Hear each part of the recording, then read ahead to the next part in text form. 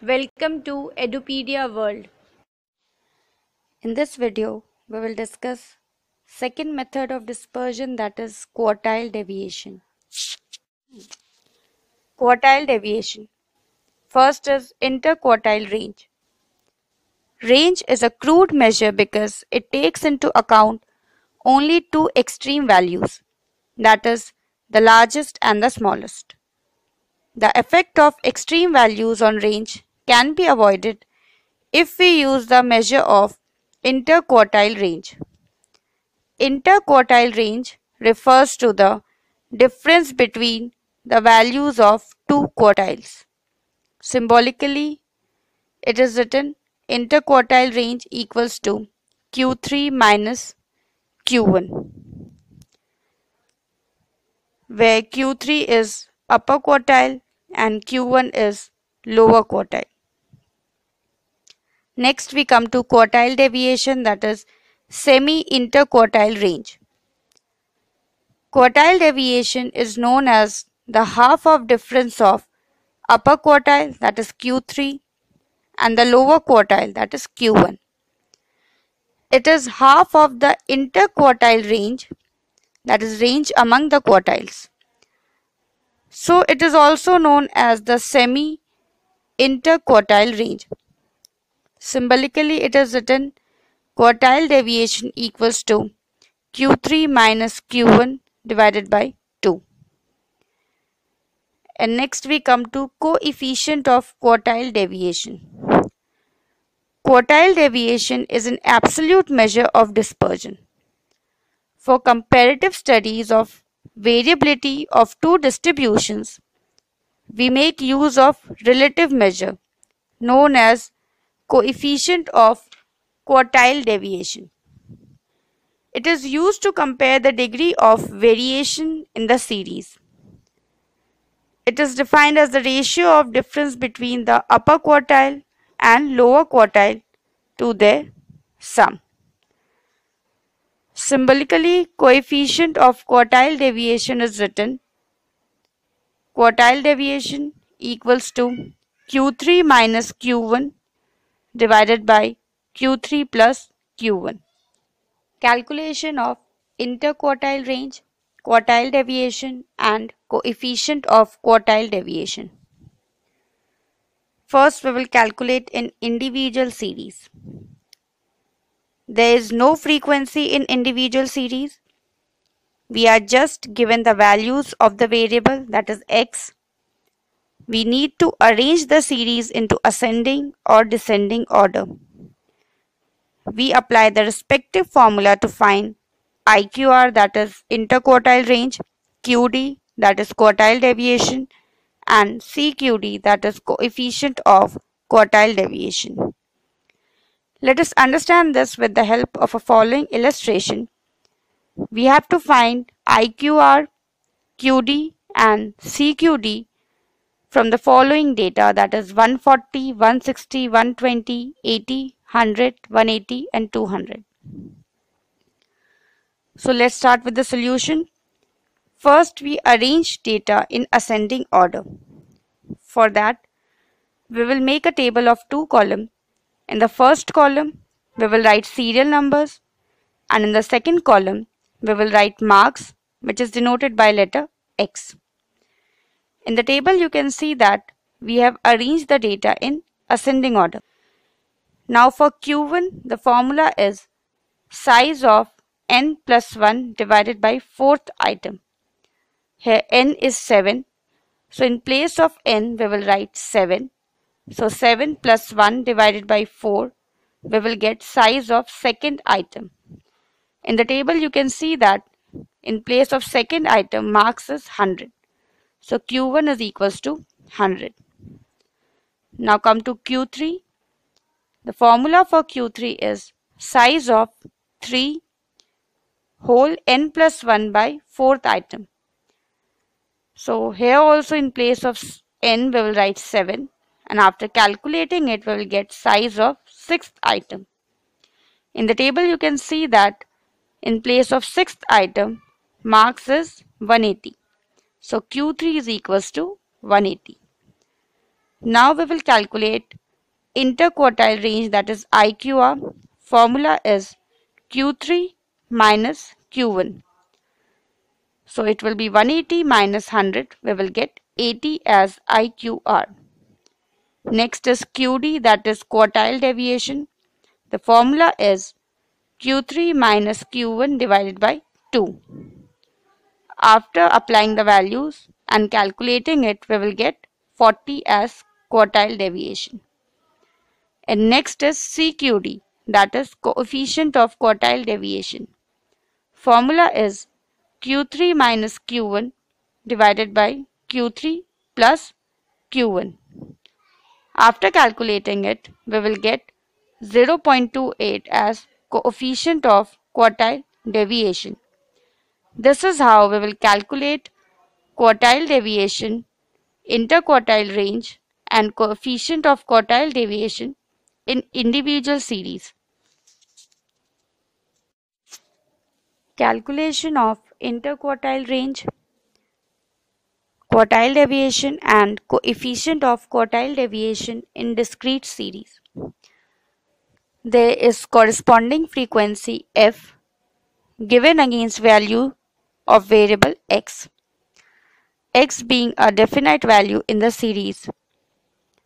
We need to arrange the data into ascending or descending order. We apply the respective formula to find IQR, QD, and CQD. Let us understand this with the help of a following illustration.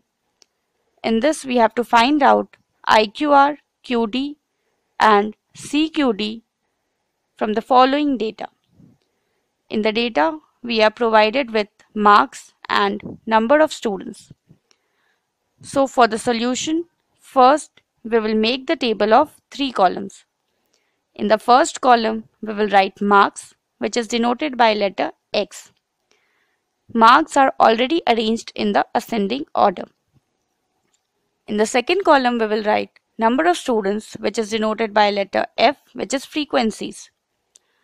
And in the third column, we will write cumulative frequency, which are the add-offs of frequencies. So by adding of the frequency, we will get sigma f or n, which is equals to 199. So for the Q1, we will write the formula, that is size of n plus 1 by 4th item. In place of n, we will write 199, and after calculating it, we will get size of 50th item. So in the table, you can see that 50th item is falling in cumulative frequency 56. So Q1 will be 155. Next we come to Q3. The formula is size of 3 whole n plus 1 by 4th item. And we will write 199 in place of n, and after calculating it, we will get size of 150th item. You can see in the table that 150th item is falling under cumulative frequency of 158. So Q3 will be 165. Now we will calculate interquartile range, that is IQR. The formula is Q3 minus Q1. Q3 is 165 and Q1 is 155. So after deducting 155 from 165, we will get 10 as IQR. Next we come to QD, that is quartile deviation. Formula is Q3 minus Q1 divided by 2. After calculation, we will get 5 as QD. Next we come to CQD, that is coefficient of quartile deviation. Formula is Q3 minus Q1 divided by Q3 plus Q1. After calculating it, we will get 0.031 as coefficient of quartile deviation. This is how we will calculate IQR, QD, and CQD in discrete series. Now we come to calculation of interquartile range, quartile deviation, and coefficient of quartile deviation in continuous series. There is corresponding frequency f given against values of the variable x, x being in the form of class intervals. we need to arrange the series into ascending or descending order. We apply the respective formula to find IQR, QD and CQD. Let us understand this with the help of a following illustration. We have to find out IQR, QD and CQD from the following data. In the data we are provided with marks, which is in class intervals, and number of students. So for the solution we will make the table of 3 columns. In the first column we will write marks, which is denoted by letter X. In the second column we will write number of students, that is denoted by letter F, which is frequency. And in the third column we will write CF, that is cumulative frequency. By adding up the frequency we will get sigma F equals to N equals to 60. So for the Q1 the formula is size of N by 4th item. Here N is 60. So after calculating it, we will get size of 15th item. In the table you can see that 15th item is falling under cumulative frequency of 18.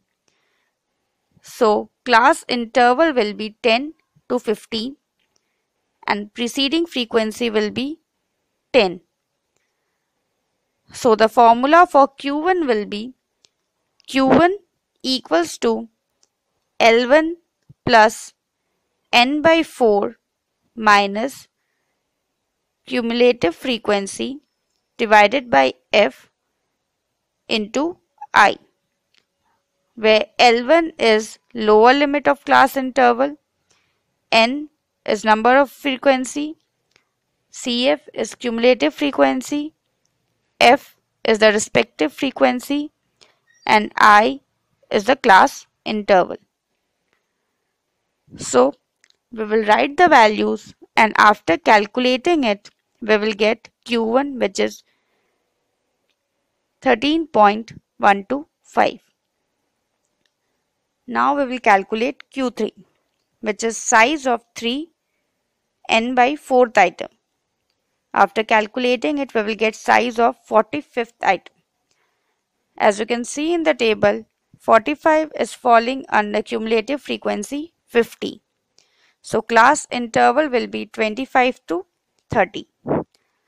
The formula will be Q3 equals to L1 plus 3N by 4 minus CF whole divided by F into I, where L1 is the lower limit, which is 25. In place of N we will write 60. Cumulative frequency, that is preceding cumulative frequency, is 42 and class interval is 5.